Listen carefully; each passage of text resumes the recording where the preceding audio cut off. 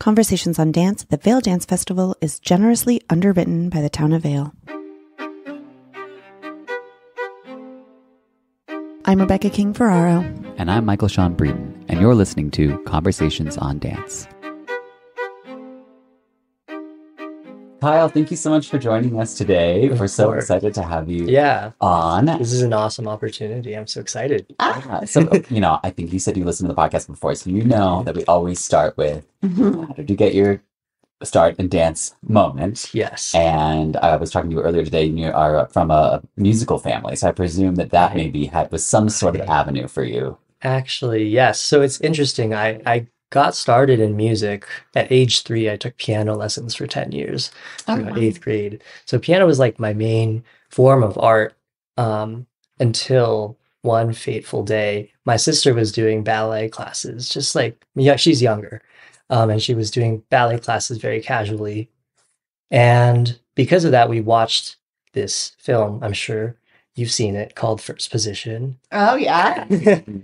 And it was on that film that I saw a young Arn Bell at 11 or 12 years old riding a unicycle doing the Corsair variation, all the Sagan turns, and I said, I want to do that. I haven't thought about that in so long. It's so funny to see Arn now, and that's crazy. And he's here at the festival. And he's here. It's a crazy full circle. Wow, I love that. Yeah. So I'd always been a very active, kinesthetic kid. I did gymnastics. I taught myself how to do a backflip. I did diving. So I've always been fascinated in jumping and flying. Right. And kind of just seeing how far I can stretch, the limits of gravity and the human body. So ballet just seemed like a natural fit. Yeah. Yeah. Yeah, that's really great. Mm-hmm. So then how did you so your sister's dancing, mm-hmm. How were you okay, I'm going to formalize this and really get started with ballet? Well, it wasn't, so I took open adult classes for about a year after I saw First Position. And that was just a bombardment of learning ballet technique and vocabulary, and just building the basic building blocks for dance, and just fostering a love for movement. And that was at a small studio in a church close to where I lived in New Jersey. Mm-hmm. The teacher there, Carolyn Santa Nicola, love her, still take class with her. Aww. She's in her 80s, but she danced with the Ballet Rusty de Monte Carlo back in the day. Very cool. So it was very cool. She really fostered a sense of love for dance. Mm-hmm. And then after about a year of that, I did a Steps Summer Intensive where I was just exposed to hip hop and jazz and tap. Mm-hmm. But still, I loved ballet. Yeah. And then after that, my parents decided to audition me for a bunch of schools. SAV was one of them. I did not get in, but but then I got into Ballet Academy East, mm-hmm. and that's where this was in 8th grade, at the start of 8th grade for me. Yeah. And I started at BAE 6 days a week. I was an 8th grader taking the most basic technique classes, starting in level 1 and 2, with Darla Hoover, and just it was tough because I was so used to just taking open adult classes and not just flailing myself around. Yeah. But here I was in this class with first graders, and it was a little demoralizing, but well, did you take to it right away? Did you like the challenge of kind of getting that technique? To be honest, no. I can see it's probably so challenging. Yeah, because I knew what a tendu fleche was. Right. And I was stuck doing tendu all day with my hand on my shoulder. Right. Fun. Rudimentary stuff. Mm-hmm. So how did you move past that though? Because you must have had a sense of frustration, but you also see what's possible. You're going to get back to that tendu fleche. Yeah. Right. Yeah. I think actually it was me thinking about college that really kept me going with ballet. I didn't love music, actually. Even though you were playing the piano? Even though I'm playing the piano, there there was a lot of, I think, pressure and being told what to do. I didn't really like being in lessons and didn't like sitting down practicing. I liked moving around. Mm-hmm. That makes sense. But I think when I was able to quit piano to do ballet 6 days a week. But I think, throughout high school, I was really starting to think about what I wanted to do in college. And I knew that ballet would definitely help with college admissions. Mm-hmm. And so it was kind of one of the things that I had going for me outside of academics. So I just stuck through it and kept going. And it's actually funny because I didn't truly love it. I was getting better and better and improving at a pretty quick pace, I think. Mm-hmm. But I didn't. I remember having a bit of a revelation my senior fall in like December, where we were learning Chai Pa, the male Chai Pa variation, and in the middle of it, I was just flying and I was like doing those entrechasses, and I was just like, I love this now. Like I'd finally gotten to the point where I felt like I could do, any variation, and do it correctly with right technique. And it was just, the music was inspiring me and the dance. And it was a surreal, like spiritual experience. And then that's when I finally came back to loving it. Right. So how then, you were using it as something that would support your academic pursuits.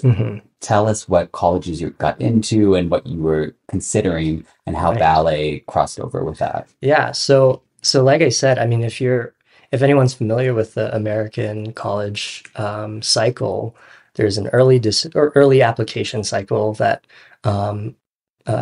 where the deadline is in November. And I mentioned that I had my ballet revelation in December. So, what's interesting is I actually went to a technical high school, Bergen County Academies. I majored, quote, in engineering and design technology. Oh, wow. What were you going to do with that? Or you just liked it? I mean, going back, I've always loved just building things, Legos, building dominoes, contraptions, planes, paper planes, origami. So it seemed kind of like the natural thing. Like I knew that I wanted to, as soon as I heard the term mechanical engineer, I was like, I don't know what they do, but it sounds like something that I would love. It sounds right to me. So in 8th grade, I applied to this public magnet high school and I luckily got in. I was the only one in my school too from 8th grade. And that just, set me on a path of being so immersed in technology and learning what there is to learn in college, basically. And so because of that, I was surrounded by so many talented, aspiring engineers. I only applied to tech schools early. So like Georgia Tech, MIT, Caltech, and I don't think I got into any of them, any of like the big tech schools. So I had a bit of a crisis. Yeah. And ballet came along, and I was like, oh, maybe I should dance. Like I have to apply to dance schools and conservatories, and like maybe I want to major in dance. But then my parents are both musicians, and I'm forever grateful for them being in the artistic music industry. But this is one thing that I'll be forever grateful, is that they both have, degrees in other things. Right. My dad had a pre-law degree from Japan. My mom has an architecture degree. Wow. And they really, I think, reinforce the importance of having a solid education and not just going for the arts, because they know firsthand how grueling the art industry is. Well, and musicians have a much longer career too, even than dancers. So it's really even more important for dancers from that perspective. And I think it's also that they were a bit unfamiliar with the dance industry because they're musicians. Sure. I mean, there's a lot of crossover, but they don't quite have the insight that they would if they were dancers. Right, of course. So because of that, I scrambled to get my applications in for a bunch of liberal arts schools. And I was lucky enough to get accepted into Princeton. And Princeton was really the only school that had an engineering and a dance program that accepted me. So I mean, made in heaven. With Ivy Leagues, it's just a lottery. You never know what's going to happen. But I was just so lucky and so excited when that acceptance letter came in. Yeah. So tell me a bit about your day-to-day. You're majoring in engineering, and then you're also squeezing in dance. I mean, I got to see firsthand a little bit of what that was like. Yeah, I mean, we worked together back in fall 2021. Ooh. Right. I think it was maybe the first thing I got to do in person. We were all masks. Yeah. Yeah. That was such a fun experience. Were you a freshman? No, I was a junior. Junior. Okay. Gotcha. Yeah. Wow. But I guess a day-to-day, I mean, I get asked this question a lot, and it's kind of like a continuation of high school. High school, I did engineering during the day, 8 a.m. to 3. Right. And then I would commute into the city. My parents would drive me often and do ballet from, 4:30 to 7:30. It was kind of like that in college. I had my classes in the morning, typically engineering focused. During my senior year, I was done with most of my requirements pretty early. So my senior year, I just took arts. Like I did, musical theater, painting, cinema. But it's cool. But it was, I guess, I took my classes in the mornings, squeezed in whatever work I had to do, piece sets and stuff. And during the evenings, I would dance. At Princeton, there are sort of two worlds, I guess, of dance. One being the dance department, directed by Susan Marshall and Rebecca Legier, both amazing humans, and the student-run dance world, which includes, almost, I think, over 20 different dance groups with their own niches. Wow. Yeah. So I was in Princeton University Ballet Pub. There's one called Body Hype, which is kind of like a fusion of street styles, contemporary, lyrical, and just a collection of really amazing dancers. And another one, 888, which is a East Asian fusion dance company. Oh, cool. Yeah. So between the dance department productions, which Michael, you came and staged Justin Peck's Rodeo for our 2021 Princeton Dance Festival. That was awesome. Between those rehearsals and student dance rehearsals, I'd be rehearsing anywhere from 4:30 p.m. to 1 a.m. Yeah.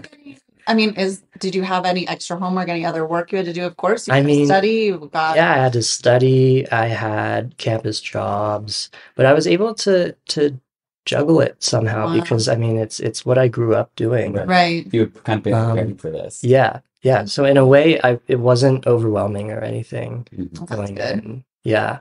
And like I said, my high school is very rigorous and it prepared me well. So a lot of the times a requirement for mechanical engineering taught things that I already learned in high school. Right. So, and if they happened to be like morning classes, I would just skip those and get extra sleep.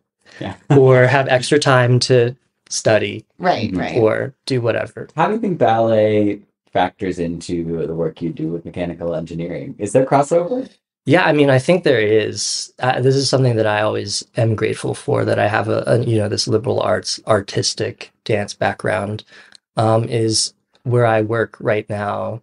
Everyone is such talented and in engineering and technology, but I often find that having a liberal arts and just being in the arts, involved in the arts, gives you a certain perspective that a lot of people don't necessarily have. I think ballet really, for sure, teaches you good work ethic. It teaches you how to, a lot of the times you watch someone dance and you like try to pick apart how they do it, right, and try to replicate it. I use that skill a lot in engineering. For example, if we're trying to develop something, I'll look at how it's been done in the past and try to recreate it. There's a lot of problem solving in dance, and it goes both ways too. Like the things that I learned in my engineering career just help in my dance endeavors as well. Yeah. Just that sort of scientific, almost research oriented approach to things. But yeah, I mean, the arts just without the arts, I don't know what I would be. I wonder if there could be a potential crossover for you with choreography, as with this engineering background, with its design, being interested in that. I wonder if you've had those thoughts, or if we're maybe looking into the future for something. Oh yeah, well, that's always something that I'm thinking about. The work that I do in engineering is more prototyping. I kind of am a generalist, like a Swiss Army knife of engineering. Even though my major was mechanical, I do a lot of programming, data analysis, electrical engineering, and aeronautical flight testing. So all of these different disciplines in engineering, I feel like there's something there. I'm still barely a year into my career, but it's definitely something that I am always thinking about how I can incorporate these engineering things that I'm learning into the arts and dance and music. So yeah, cool. I love it. Yeah. Last year you were the scholar in residence at Yes. Festival. Can you tell us about how that came about? Yeah. So as is with many festival artists and scholars, it was Heather.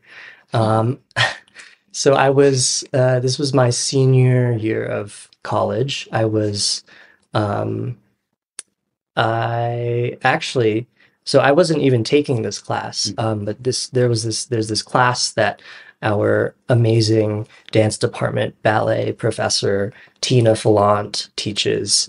And my senior year was called Ballet as an Evolving Form, Technique and Repertory. And in that class, Tina brings this slew of amazing, incredible guest artists, typically from New York. And I wasn't taking the class, I wasn't enrolled, but I saw Heather's name on it. And I was like, I had to take that. And I'd worked with Tina for several semesters prior. I was a TA for her intro to ballet class and had taken her spring ballet course. It's kind of a legendary course in the dance department. Almost everyone takes, even if they're not ballet dancers, they take it because it's such a exciting and awesome place. And the guests, I mean, Heather Watts coming. And so for 2 weeks, I believe it was towards the end of March or something, for 2 weeks I showed up, took Heather's classes, and she took notice of me because as you know, BAE was a very Balanchine oriented school. And I would help her demonstrate some of the the very specific Balanchine things that Heather was lecturing about. And I was staying and talking with her after class and just about my education at Princeton and my journey up till that point. And I think Heather was just intrigued at the dual nature of my journey, being an engineer and a dancer. And so, yeah, towards the beginning of April, she officially invited me to be one of the scholars in residences, along with Spencer Linane. that was such a surreal moment for me. Because my mother actually, she plays in the New York Philharmonic, Oh, wow. and she's actually she had been taking me to Vail to play in the Bravo Vail Festival, the music festival, since I was 1 or 2 years old. So And Heather didn't yeah. know this. Well, I mentioned it to Heather, and she said, "Are you going to be there this year?" And I said, "Well, yes, of course." And she said, "Well, if you're going to be there already, just stay, and we'll give you a place to live for the week and a half, and Wow. we'll just get you involved." Did you do that again this year too? Yes, actually. So I did. I took some vacation days from work to join my mom for the music festival for a bit, and then I just I got my own hotel and stayed for the rest of the dance festival. So it was really awesome. What were some of the things that being a scholar in residence entailed last year? So last year I did a We're good. so last year I learned a Merce Cunningham piece called The Run with Melissa Toogood.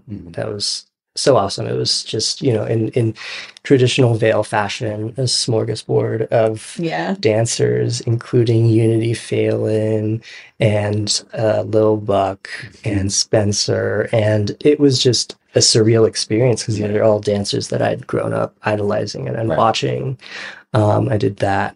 I also participated in Heather's Watching Dance lecture, and as well as the Up Close with Damien. I got to dance the finale of Western Symphony. Fun. Right across Damien Wetzel. Yeah. That's so cool. And then this year, are you dancing at all as part of the festival, or what are your responsibilities? So this year, it was, kind of serendipitous. I joined Larry Kegwin's community piece, Rhapsody. Oh, yeah. Along with many of the dancers, Kayla, Alessio, and Savannah.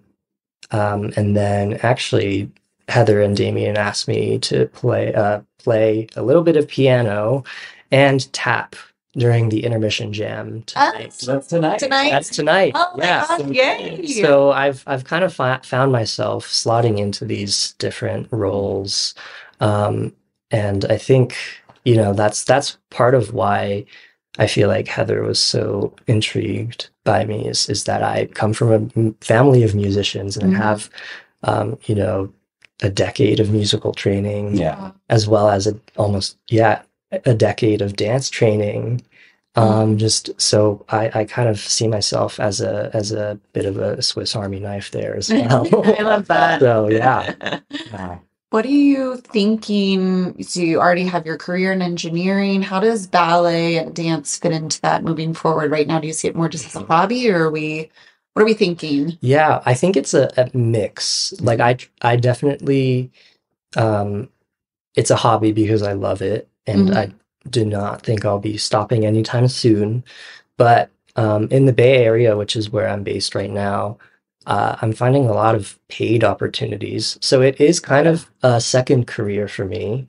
In the Bay, I've just found that the dance community is so tight-knit and so incredibly welcoming and open to people with full-time jobs as well. I've joined a company, it's called Oceanica Ballet, whose artistic directors are both full-time biotech that's so cool. Which is so that's cool. So California. Yeah.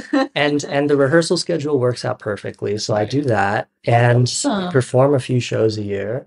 And through these avenues of dance, I also get referred to other schools and do guestings. And I'm doing, this year I'm doing 3 weekends of Nutcrackers, which is, it's awesome to be kind of living this alternate life outside of work. So cool. What do your friends at work say? Like, that's so cool that you're like, oh yeah, I'm busy this weekend. I have rehearsal. They're like, I'm gonna mow the lawn. Right. I'm gonna go perform. I'm gonna go to do Nutcracker. Yeah, I mean, like I said, a lot of these my coworkers are very engineering focused, and I took a lot of them to see a ballet or a dance show for the first time in their lives. Amazing. What'd you go see? Well, I dragged them to see me in Oakland Ballet's Nutcracker. Yeah. With a live orchestra. And so it was this, the perfect, 90-minute long show. It wasn't too long, it was not too boring. Right. And all my friends loved it. Mm-hmm. And it was so fun. And it's always fun for me to kind of be the ambassador for the arts in a very engineering, tech, science-focused workplace. This is what I always say, though, too, because you never know what these people are going to end up doing. They could be donors soon. I know. So that's good. You're doing the good work. That's right. Yeah. That's so great. Where are you based in the Bay Area? I grew up in the East Bay. Oh, yeah. So I live in Foster City, and my office is in San Mateo. Okay. Very good. Yeah. So great. Yeah. I mean, it makes total sense. Like I was thinking, like if you lived in New York, I would have. People are always asking me, like, do we have a guy, right? Like a warm body, that right? Go on stage, and there's just so many opportunities in the Bay Area as well. Yeah, that's a perfect location, right? Yeah. Well, it's such a fascinating juxtaposition, and I'm so glad you got to share it with us. It's so interesting, and I'm sure that you will continue to have great success in both avenues in your life. So thank you for talking to us, Kyle. And I can't wait to see you tonight. Yes. Oh, yes. So excited. Awesome. I'm a little nervous, but it'll be fun. It'll be so much fun. Thank you. Thank you all.